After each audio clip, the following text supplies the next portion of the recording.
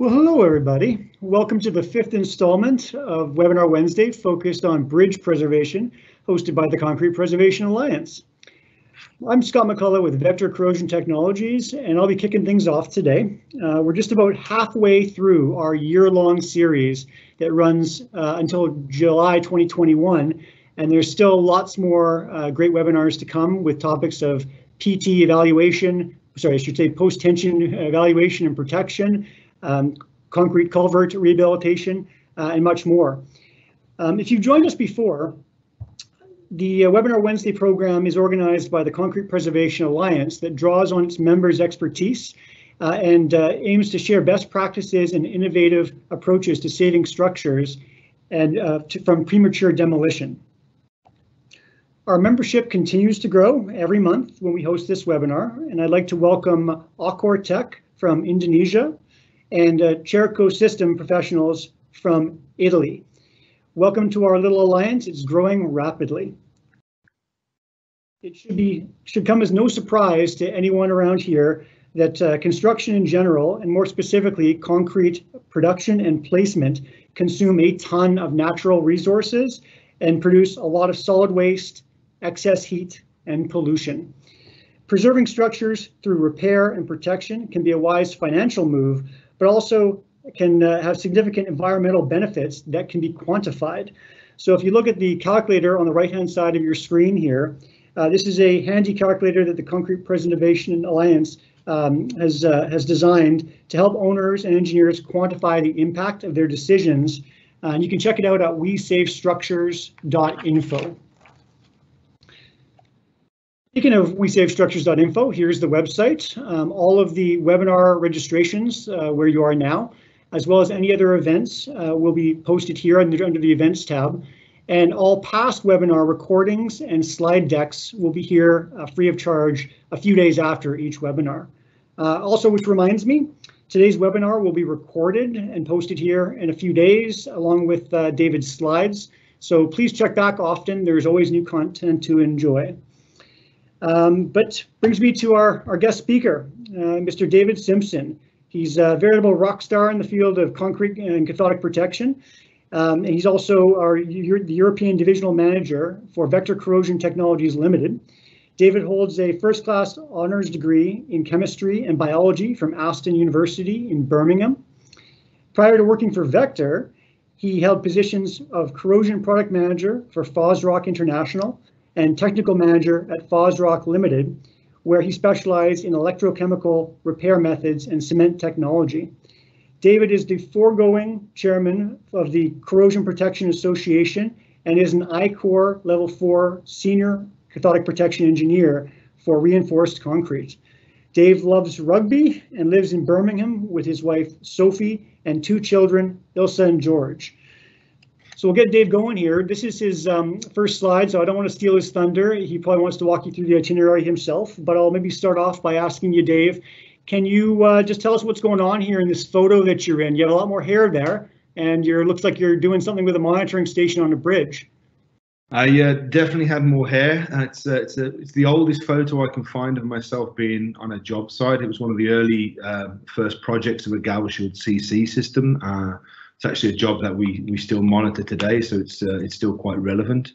But yeah, that's the eldest one that you asked me for one. That's the eldest one I could find. So thank you for the introduction. I think all these things sound a lot better when you hear them being read back to yourself. So anyway, my presentation today is going to be broken down into two specific sections. The first section is really going to give a little bit of background to cathodic protection. Obviously, with webinar series like this, we get a lot of people from different backgrounds. Some people are fully aware of cathodic protection and its uses. Some people are not. So just for out of courtesy, we're going to use a little background. I won't spend too much time on there, but again, it's always good. And then we're going to look at the decision-making process when we're selecting cathodic protection, and we're looking at cathodic protection and which system to use. Obviously, the decision-making process we have to do. And then we're really looking at identifying and understanding where corrosion is going to occur, which helps us bring about this approach, which we call targeted protection. I'll then follow the second element with a number of real life examples where we've used this technique. And then I really want to introduce a new sort of technology that we've innovated and developed over the past few years, and give an example of passivation, which is something that will make far more sense when we get to that section. So anyway, that's me, and I will head on. So for those people who are not fully aware, cathodic protection is a technique which we use to significantly reduce the corrosion rate of steel in concrete. Now, from a concrete perspective, we specifically separate them into two different types of system. On the one side, we have what we call impressed current cathodic protection. And on the other side, we have what we call galvanic cathodic protection, or GCP. And fundamentally, they all work in exactly the same way. It's a way of passing a current onto the steel and reducing the corrosion rate. The difference really comes in to its own in terms of how we apply that current, how we apply that charge upon the steel. For an impressed current cathodic protection system, we apply that via a mains power. So we take AC current converted to DC current, and we pass it on to the steel via a control equipment. Some people are not aware that you can pass current through concrete. Obviously, it's ionic current and not electrical current. But again, in terms of the electrolyte, if those are terms that are relevant to you, obviously the concrete is the electrolyte in our system and sustains the ionic flow, which sustains the current going through the concrete. Now, from a galvanic perspective, the technology is identical. The only difference is where we get the electron source or the current source. And from a galvanic CP point of view, that comes from normally a more active metal. In reinforced concrete, it's pretty much always a zinc or zinc derivative. And basically, we connect the two together. We create a cell or a battery. The current flows between the two, and CP is formed, and we get a reduction in the corrosion rate of the steel. So, like I say, I'm trying to not go into too much detail, too much technical information, but I think we have to set some scene in terms of the terminology that we use, which is going to be used throughout the rest of the presentation. Now, in terms of a bit of a history, obviously, so some people, cathodic protection is a new technique that they may have heard of in passing. They may be fully aware of it, but it's been around for a long time. And the first systems were trialed back in 1959. And before that, it was used on pipelines. But since the mid-70s, its adoption in concrete has increased year upon year. And around the early 90s and late 90s, new galvanic technology was introduced. And from then, the number of systems and the type of systems have exponentially increased from there, really, which I think is only a positive. Now, in this graphic here, I have mentioned realkalization and desalination. They are systems that Vector have, and there are systems that are in the marketplace. They are a derivative, in my mind, of CP, but not specifically what we're going to be discussing today. But again, in terms of a timeline, that's included from that perspective. Now, one of the first questions that normally gets asked when we introduce cathodic protection to engineers, to clients and to owners is, which system do we use? And I know it's a cliche, but the answer to that really is there's no right or wrong answer. It comes down to a number of variables that are very unique to that specific structure, that specific situation. And that's part of our role. That's part of the engineer's role, is to take into account all of these variables and come up with the right solution.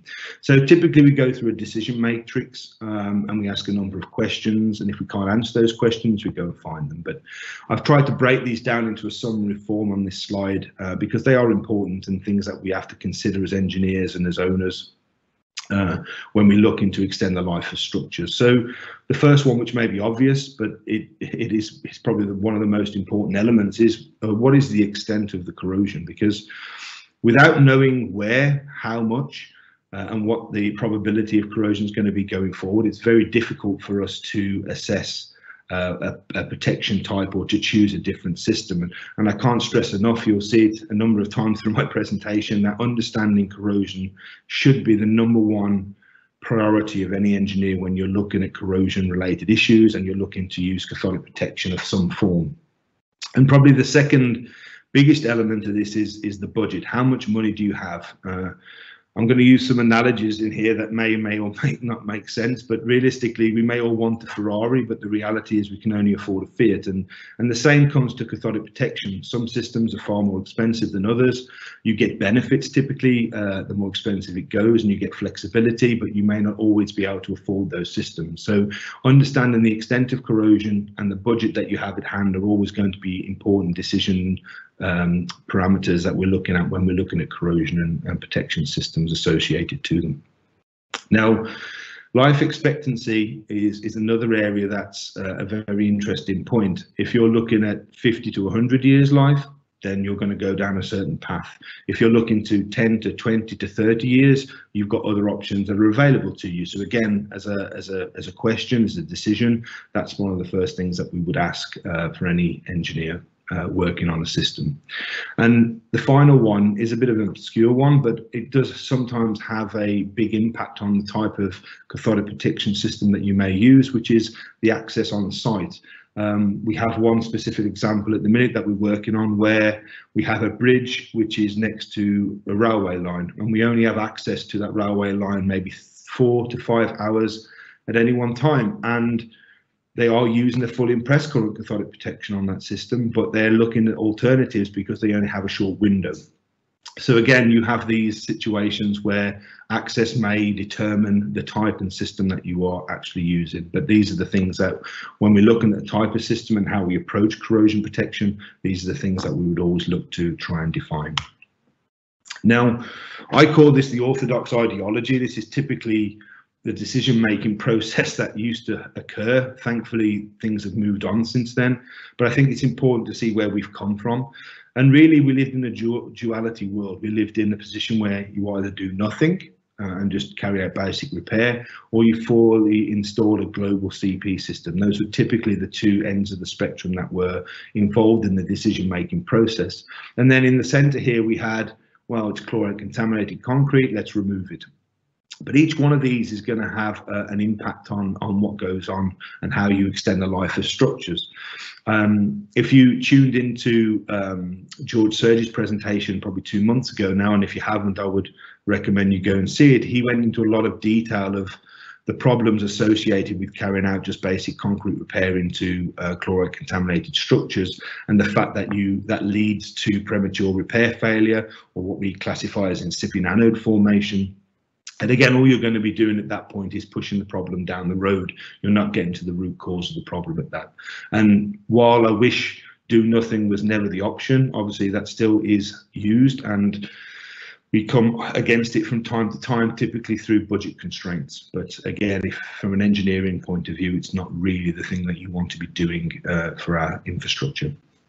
In the second section, where you look at removal of contaminated concrete, again, this still does happen from time to time around the world, but I think it's becoming less of an issue just because of the time and the cost, obviously the health and safety element around that, and more importantly, environmental impact. Now, whether you believe in CO2, care about CO2 is not really the point. Around the world, it's becoming a bigger factor, and I think we all understand that OPC and the manufacture of OPC is not the most kind to CO2 generation. So anything that we can preserve what is there and extend its use further is going to be a really positive step for us. And like I say, it may not be so important now, but I think it's becoming more, and I definitely see it occurring more around the world as we move forward.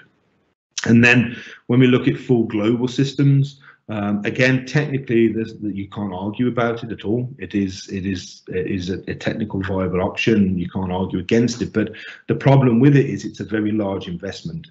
And I tend to find that that only occurs when you've got very large infrastructure and you're looking at large projects. It doesn't tend to be used on much smaller projects. And I think because of that, the use of cathodic protection as a whole, its adoption around the world has not been as great because of this disparity between the sort of the small to medium and the large infrastructure that it tends to be used on. Now, understanding the problem, I told you it was going to come up again, and it'll keep coming up. Understanding the problem, I think, is by far the most important element. The more that we can understand our structures, the more that we can define the corrosion risk and ascertain risk to that and risk management, the better the solution is going to be that we're going to come out with. Now, as a general sweeping statement, corrosion typically is not uniform over a structure, and I've given a number of examples here of why I believe that. The first example here on the left-hand side, as you're looking, is a marine environment. So the marine environment is typically going to have a very different risk profile to something that's an inland bridge away from seawater, away from a chloride source. And Jason Chodotek's presentation, again, I would refer you to that, went into a lot of detail in terms of the marine environment, and specifically the zones within marine environments that are going to have completely different corrosion risk profiles. So you have the atmospheric zone, you have the submerged zone, and you have the tidal and the splash zone area, all going to have their own different corrosion risk, and a different solution may be viable for each of those specific areas. One that's not talked about too much, but I think is well understood, is obviously the concrete cover to this reinforcement is the first line of defense against corrosion. It's what limits the chloride diffusion into the concrete, but it also limits carbonation. And obviously, as a point, it passivates the steel, which stops it corroding in the first place. So we all know that we design structures with adequate cover. The problem and the reality is, once you get to site, things become less controlled. QC isn't always perfect, and we can have areas of very low cover on the same structure and areas of very high cover, and that's going to lead to variability in the actual corrosion risk. And I've got some examples going forward just to demonstrate that in real life. And then the last one, and again, these are not exclusive, there's inclusive of every option that's available in terms of corrosion risk, but specific structural elements also lead to heightened corrosion risk. And typically, I think we're all aware of half joints, but then you have day joints, construction joints, cracking, thermal cracking, movement cracking. All of those things are going to accelerate the risk of corrosion, but it may not be a uniform thing. It may be only certain select areas of that structure that are going to show that risk profile. Now, here are a couple of real-life examples of some testing that was carried out. This is a delamination survey or spalling survey that was carried out on a road bridge deck. And typically we'd expect to see deterioration occurring around the half joints, and you can see that that is the case here. We have delamination occurring around the half joints, which we probably could have all predicted because of their moisture and because of their chloride contamination with time. But what's interesting is we probably wouldn't be able to predict as easily these other spilled areas. And you can see that it's not uniform over the whole structure. Different elements of the structure are going to corrode at different times. Now, this is only telling us the areas that have actually started corrosion. It's not telling us the areas that are corroding ongoing but haven't caused any physical damage. So a delamination survey is very good, but it's only one element or one technique in our arsenal that we can use to identify corrosion and identify corrosion risk. But it is a useful technique in terms of building up bill of quantities, and it has another useful point, and I'll come to that in a little while when we combine it with another technique. Here is an example of a cover survey that was carried out on a real life structure, and again you can see the red areas where you have low cover, which is typically 10 millimeters or a quarter of an inch, which obviously is not as good as something that's 4 inches or 100 millimeters deep. And the areas that are 100 millimeters deep in terms of concrete cover, the probabilities those areas are highly unlikely to show signs of deterioration unless there are other factors involved over the lifetime of this structure. But clearly the areas of low cover, and that could be down to the placement of steel, it could be starter bars, it could be link bars closer to the surface. All of those things are going to be the areas where corrosion is likely going to occur and deterioration is going to occur. But when you're looking at cathodic protection and where you'd apply it, again, the area that you'd look to provide it in, if you're just looking at concrete cover as the variable, it's a much smaller percentage of the total structure. You definitely wouldn't be looking at protecting the whole columns in this instance, based purely just on the information you're getting from cover. So it is a factor, but it's not the only defining factor for us. Now, a technique that is close to my heart is half cell potential map surveys, and for me they're a good technique just because they're non-destructive. I hope people are aware of it, but it's a way of identifying corrosion risk by taking measurements from the surface. And I'm sure I've got a lot of people shouting at their screen saying, oh yes, but I did half cell potential map surveying and I went down to the steel in the high risk areas and the steel was as good as the day it was installed. And that is the truth, because what you're looking at is a probability. You're not looking at absolute corrosion rates, and that's a very important distinction. And the way I look at it and the way I rationalize it in my mind is the fact that if you think about which are the areas that are going to likely corrode between year 5 and year 10, these are the areas. These are the areas that have got an environment that is conducive to corrosion and is going to accelerate the corrosion process. So I think that's the way we look at it, and that's the way that it's typically used. But it's a very quick technique, and it gives us a lot of information, and it can be used quite visually, as we've seen with the other techniques. Now, this is a pier section of a road bridge. So if you imagine the road is running parallel to what you can see on the screen. And if we do the half cell potential maps and we do a delamination survey, which you can see there, the delaminations tend to be, and these are the etched areas that you can see here, are related to where the high risk areas are. So the red areas are going to be the high risk areas, the green are going to be the low probability of corrosion. So you can see that the corrosion tends to be concentrated in the bottom section, and that makes sense in terms, if you imagine cars driving past here, you have splash in the winter, you have chloride contamination that's occurring much lower down in the piers than it is at the tops. Now, the example here of column 5, where you have this area here, is probably related to surface water coming from the top. I haven't got a picture of this bridge to hand, but there is water coming from the top, and that's probably down to water management. But you can see there are clear areas of high corrosion risk and there are clear areas of low corrosion risk. And again, depending on the life expectancy you're trying to achieve with this structure, depends on which type of system you would go for, and whether you'd go for a targeted approach or whether you'd go for a global approach. Now, here's another example of a bridge deck where we've done a full half cell map survey, and again the same things happen here. We have some areas that are high risk and we have some areas that are low risk. But what's interesting with this slide is once we've eliminated the areas where we have delamination and we've taken away the bad concrete, we've taken away the contamination, the amount of concrete that is left behind is far lower than the global protection technique. And again, if you were looking to provide 50 to 100 years, then global protection would likely to be a viable option for you as long as you had the money. If you weren't looking to it, then a targeted approach and having this information allows us to generate that targeted approach, which I think is a viable option if you're looking in the short to medium term. And when you're thinking about short to medium, I'm thinking anywhere between 10 and 30 years is what I classify as the short to medium term. Now, as a more modern approach, as opposed to the bipolar section where you do nothing or you do full protection, we now have so many different systems available to us. This is not an exhaustive list. There are many other systems that you can use for different application types, but in general, there's a lot of different systems that are available to us. So from an engineering point of view, that is great.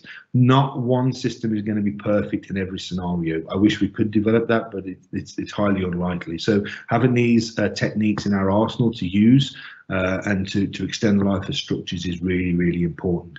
And I just want to mention one extra thing that sort of started occurring in the past few years, other than the Middle East, and that's the use of CP within new construction. Now, within the Middle East, it's been commonly used as a global system. They have a very unique set of circumstances over there in terms of construction technique, in terms of contaminated groundwater, contaminated ground, that global protection over there, and it's been commonly used for many, many years. What we're now seeing is a more targeted approach of using galvanic systems in new construction, and I've got one specific example of a job that we have just completed this year, probably completed a month ago, and again, it's an approach that the client took and worked with us to work up where those high risk areas were likely to be over the life of the structure, and we designed a system specifically around that. So really, in summary, the take-home points that I'd like to leave you with really is, again, the number of systems now available to treat corrosion is extending. It's going to carry on extending. I think that's a positive thing for us as engineers in terms of using these techniques to treat corrosion-related problems for us. And Each system has its own unique advantages and also related considerations, and I'll come into some of those a little later. But the realization is no one system is perfect. Anybody who ever says that, I think he's telling porkies in a way. It's never going to be that way. We're always going to have advantages of one system above another in a certain scenario, and until we get on site, until we understand that corrosion, we don't know which system we'd want to push onto that really. And this leads really to the targeted side. Corrosion is never uniform. It's difficult to predict. And if the one take-home thing you take from this presentation today is the more testing you can do on your structure to define risk, the better the solution will be. And typically, when I say typically, the cheaper that system is likely going to be as well if you're looking at the targeted approach. And this figure here of 25 to 35% is something that is mine. You're not going to find it anywhere else. So feel free to shoot it down. But in my experience, typically, we only see 25 to 35% of structures demonstrating elevated corrosion risk, and that does vary. There are exceptions to that. Certain industrial processes, certain structures are going to pose more of a risk in terms of global corrosion, but in general, and the typical things that we get involved in, 25 to 35% is once you eliminate the delamination areas, is the areas that are going to show an elevated corrosion risk. And another thing that I personally have seen, and something that rings true for me, is ICCP is a very valuable technique and will continue to be a very useful technique for us. But it's really only considered cost effective when you're treating large areas and you're committed to the long-term maintenance. And galvanic systems and fusion, which I'll explain a little later, are much more effective when we're looking at that targeted approach, when you may only be trying to protect one beam, one column, one small area. They are far more cost effective, they're a lot quicker to install, and they have their own advantages as well, which we'll sort of come to. So the next section, really, I'd like to just talk you through a number of examples of where this targeted approach has been used. So this is a bridge deck, and you can see that there are a number of delaminated areas there. But luckily, what the engineer did is they did a full half-cell potential map.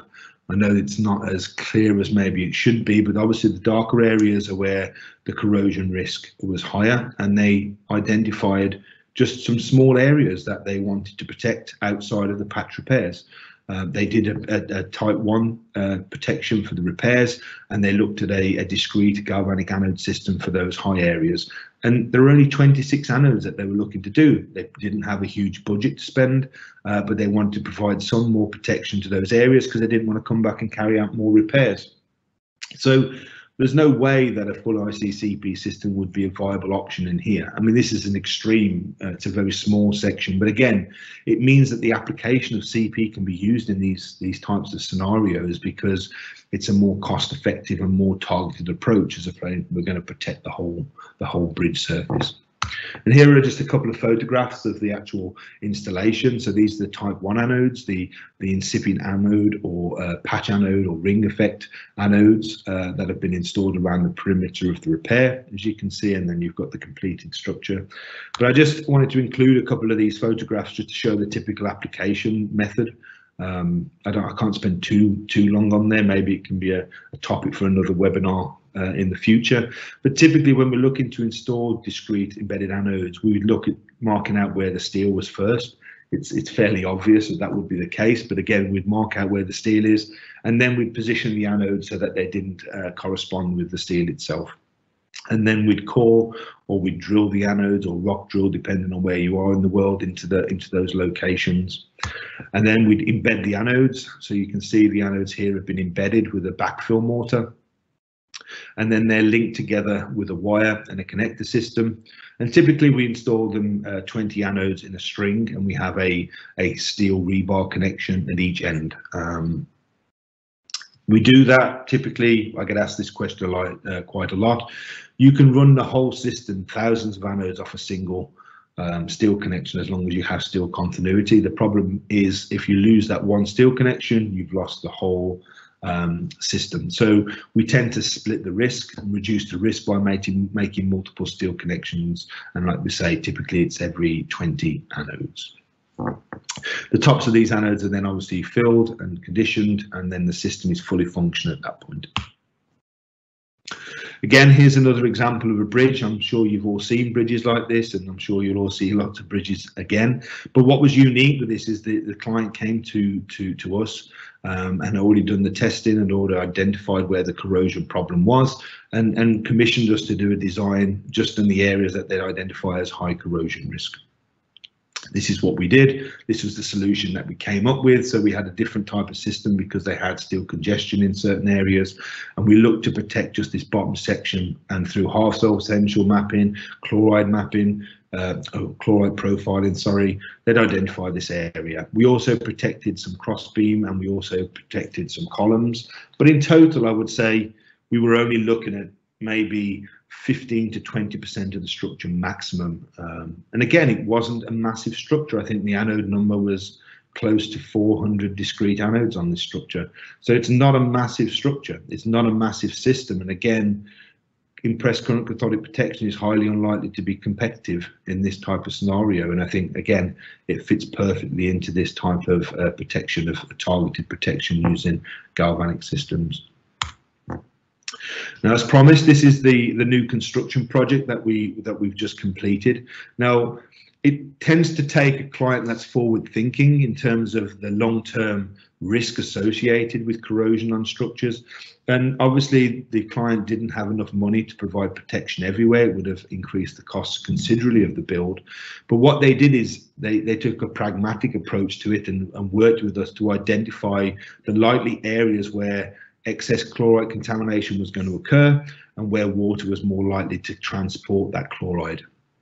And we came up with the solution where we would protect these outer edges, because this is where the water management was going to be, and also the half joints, or the joints, it's not half joint, just the joint sections of this deck. Obviously you can't see it here, but in the next photograph you can see a schematic of where we place the anodes.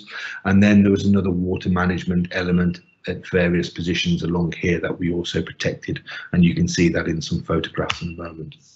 So this was the typical arrangement where we had protection exclusively on the end areas all the way the length, and then at the joints we had a row of anodes in there to provide protection from new.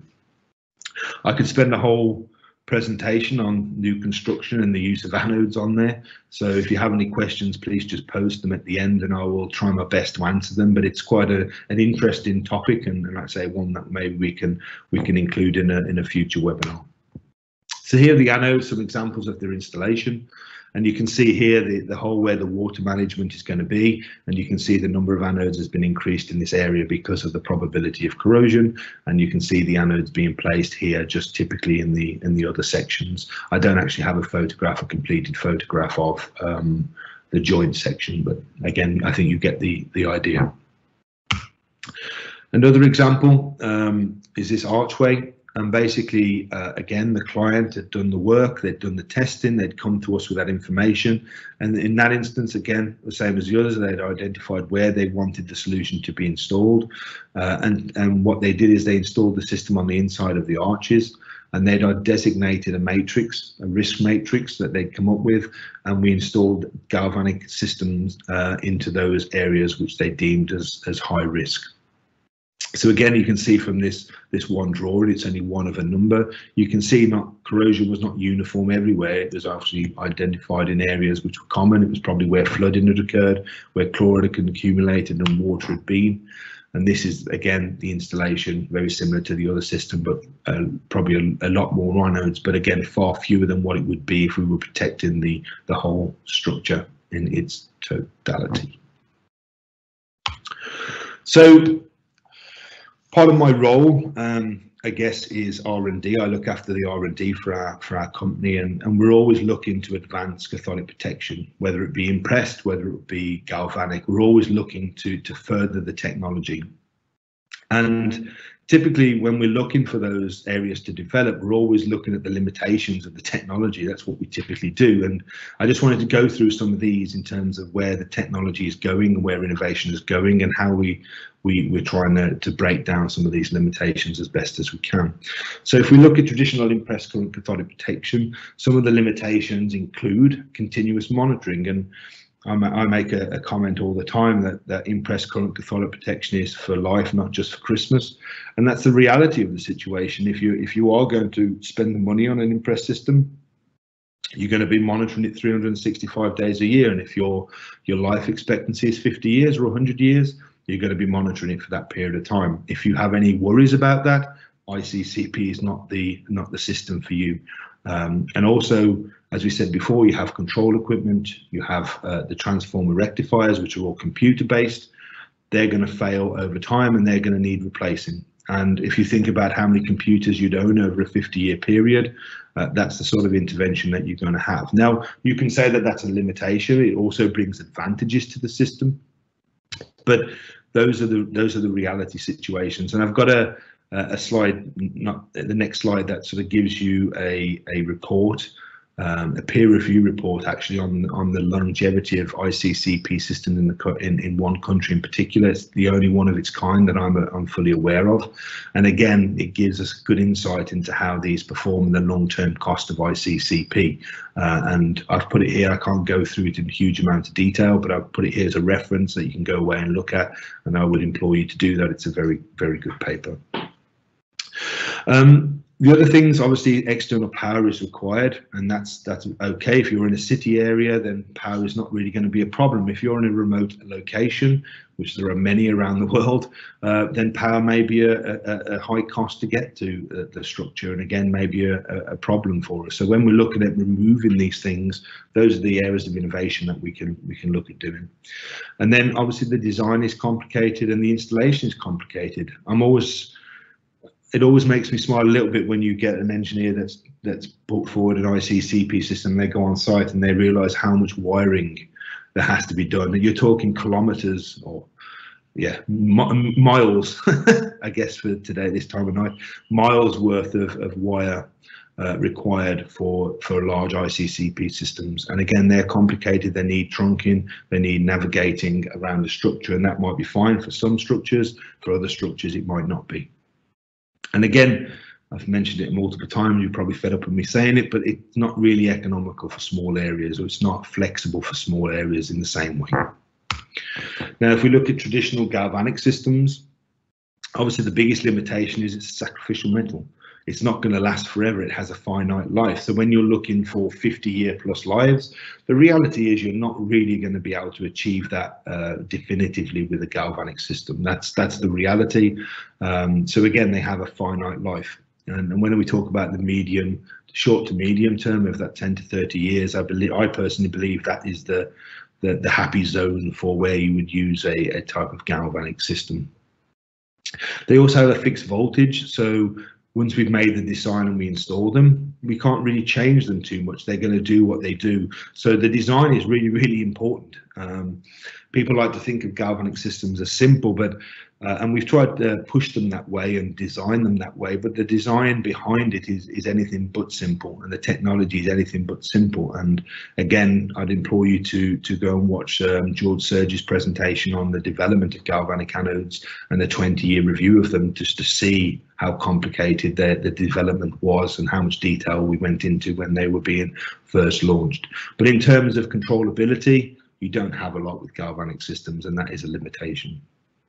And you'll find that typically where you have a limitation, the other option gives you the advantage. So with galvanic systems, typically you're looking at very low maintenance. Again, I'm sure I've got lots of people shouting at me saying, oh yes, but you should monitor it and stuff. And I believe maintenance and monitoring are two very different things. Obviously, if you've got a large number of anodes, you want to maintain them, want to monitor them. We call it more validation than monitoring, because you're only validating performance. You don't need to keep monitoring the system in terms of its performance, because it's self-maintaining. That's the whole point of it. So when we talk about maintenance, there are not many components that we have to remove. There's not many additional elements that we have to have on site. It's just the anode. It's built that way. You install it. It runs itself. But we would always implore some sort of level of validation. There's no external power requirement. they're self-regulatory in that sense. So again, that is an advantage, and that leads into a simple installation. So the speed of installation, I mean, just in wiring, you're talking 90 to 95% less wiring that has to be done with a galvanic system versus an ICCP system. From a contractor's point of view, again, they're going to be far simpler to install. And that lends themselves really to the ability to this targeted protection and this hotspot. And I keep talking about targeted hotspot because it is the title. It's not the only method that we have. It's not the only way. But again, it's a really useful technique, what we're looking to look after infrastructure.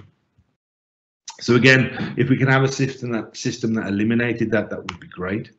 Now with ICCP, the advantages really are that they have long anode design life. And again, I think it's really important to differentiate between anode and system.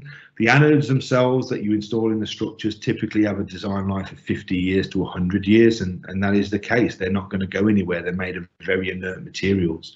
The issue that you have in terms of life typically becomes when you're looking at the control equipment and, like I said, the electronics that we discussed before. The other element that I think is very good is obviously we have a lot of performance standards based around these. So the conformance to the norms is a lot easier to achieve with traditional ICCP systems than it is with galvanics. So these considerations really led us to the next phase of system that we're developing, which I'll go on to now. But before that, I just want to put this up there. You don't have to write this down. Obviously, all the slides are going to be available in the coming week, and you can look at this. But it's a very good paper that I would implore you to look at. But I suppose the point for me that if you look at the probability of failure of non-anode components after 20 years, it was like 60%. So again, that is an independent study. I would go and look at it and read for yourself. But I think it's a very interesting read, and it does look at the long-term cost modelling of ICCP systems and the control equipment and the maintenance that are around them. So getting back to the presentation as a whole, obviously Gaussian fusion is the new development from our point of view. And fusion really comes from the name, really comes from combining two elements, an ICCP element and a galvanic element together in one single product. And I want to go through that with you now, if you don't mind. So this is basically a schematic of the anode. I wish I had more time to go into the development and go through the individual elements of this product, but I don't, I'm afraid, so I'm going to have to be relatively quick on there. But basically the anode is divided into two separate elements. We have a self-powered ICCP system on the one section, and on the other area we have a pure galvanic anode that is there for the longevity. And so basically the ICCP element works first. Once that's consumed, we then move over to the Galvanic C anode. And it typically is virtually a Galvanic CC anode if you're fully aware of our systems.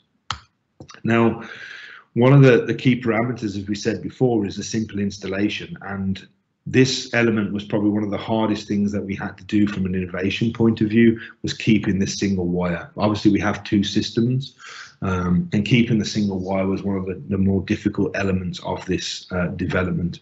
But I think it's very innovative, and I think it does keep the simplicity of the system intact, which is one of our core focuses when we were developing this product. Again, if you have any questions about that, I'm more than happy to answer them. You'll have my details at the end, so please feel free to send me an email and ask, but I'm more than happy to go through that in more detail for you. But in terms of the use of fusion, there are two ways that we can use fusion as a technology. Bear in mind, fusion is just a technology, it's not really a product. And we have what we classify as a more traditional design aspect, and we have a passivation design. I want to spend a little bit more time on the passivation element, but the traditional design is we can design stage one, the ICCP element, for up to 3 years of performance towards the NACE and ISO standard. So we can have an extended period of time, which is not achievable with a pure galvanic system that provides ICCP level of performance.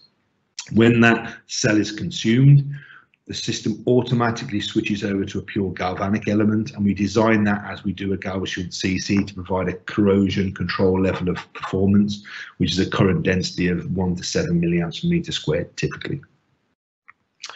Now, the passivation, I think, is a new area for us, and it's a new area in the industry, and that's why I wanted to spend a little bit more time on this before we finish the presentation. But basically, what we've realised over the past 20 years is the secondary effects of cathodic protection that are really interesting, and realkalization and desalination. It's the secondary effects of those treatments that give us protection.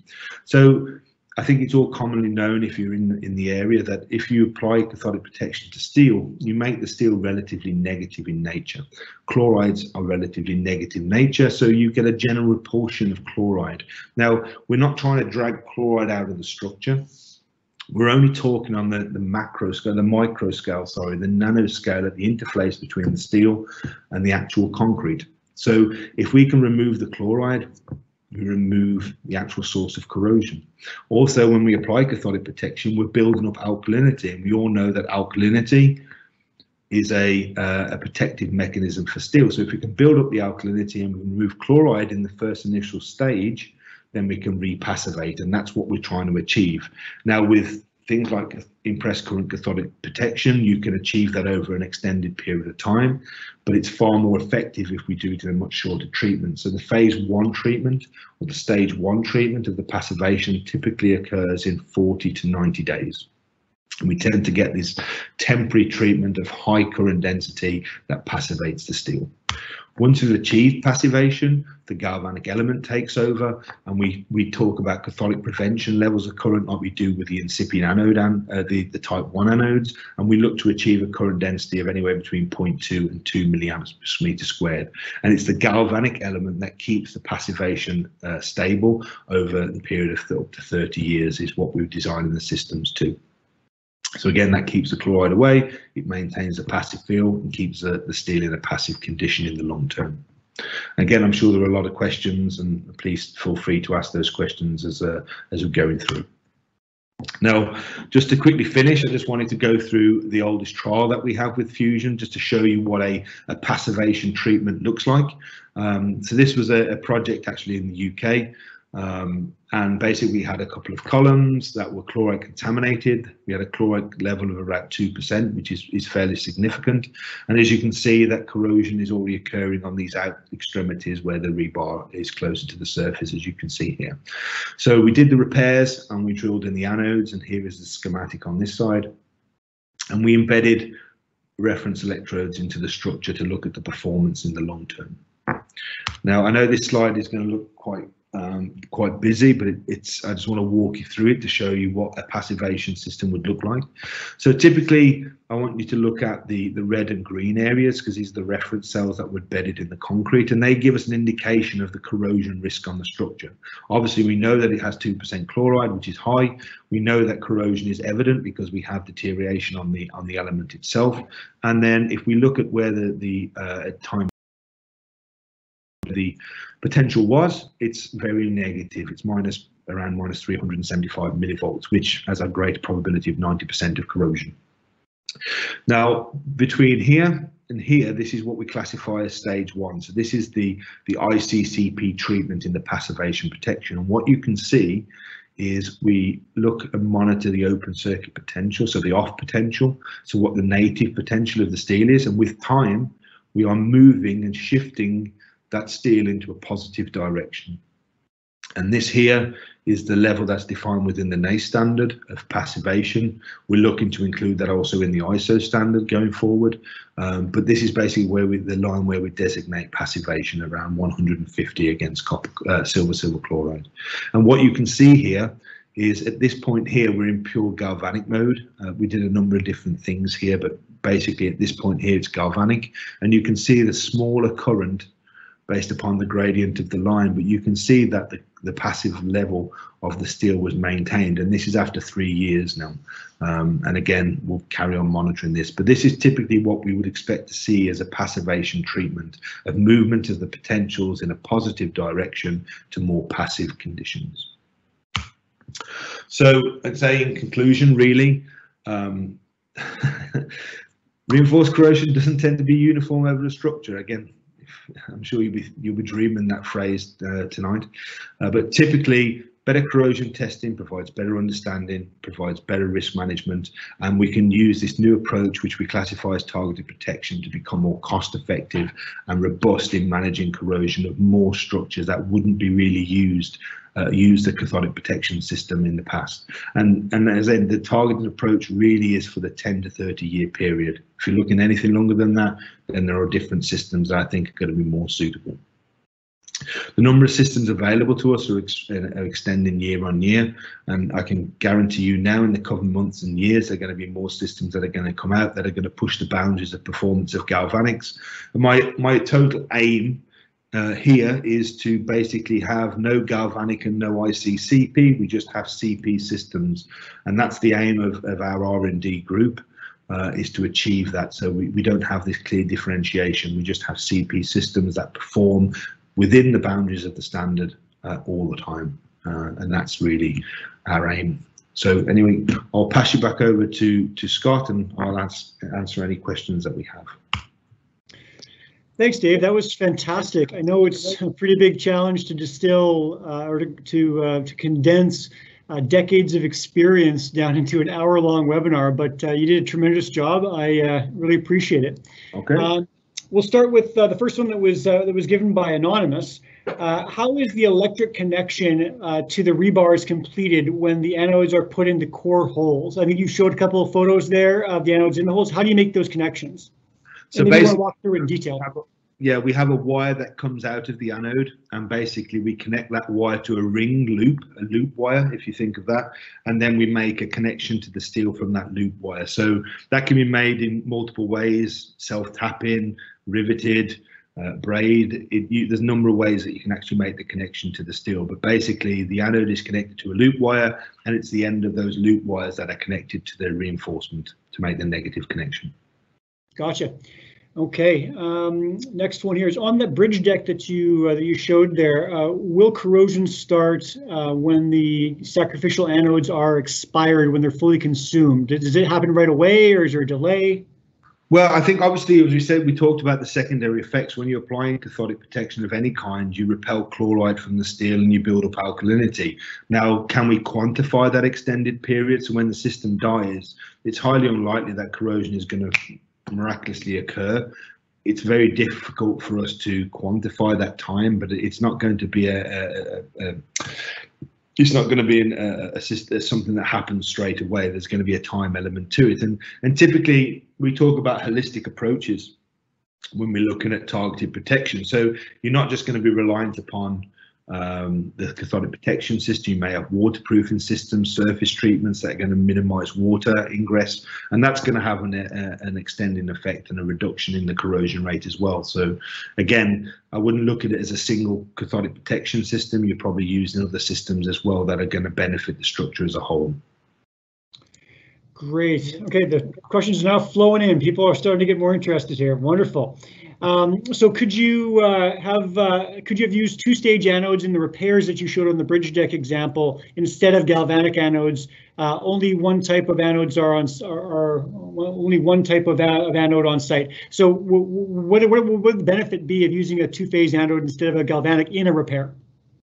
Okay, so there are a number. I mean, I'd argue watch this space. It's sort of an area of development for us right now. I guess they are twofold. Obviously, we can get IC-CP level performance from that type of system, and typically we're using the traditional method if we did that. So you'd probably have 3 years worth of IC-CP level of protection instead of cathodic prevention, which is typically what we're designed for now. So that's an advancement. Obviously, we have a high voltage, so when you have a resistance issue, maybe there's an advancement there. And typically, we can design for longer lives. So you're looking 15 to 20 years with a pure galvanic system type anode. We're designing up to 30 years with the fusion system. So I'd say those are the ones that jump from my memory and mind right now. Awesome. So how long these two-phase anodes, the phase one, how long does that phase actually last? Like, I know it's probably different depending on the environment, but what's the range? Yeah, so typically you're looking at 40 to 90 days. It may be longer than that. It might be less than that. It all comes down to the environment. So obviously we have an anode that has a voltage. And obviously, if we reduce the resistance through higher chloride contamination, higher moisture level, then the anode is going to produce a higher current in those areas. The beauty with I don't want to get too technical. The beauty with the fusion system as opposed to an ICCP system is the fact that each node point is its own ICCP system. So with an ICCP system, you have a power supply and you're distributing that current over the whole structure.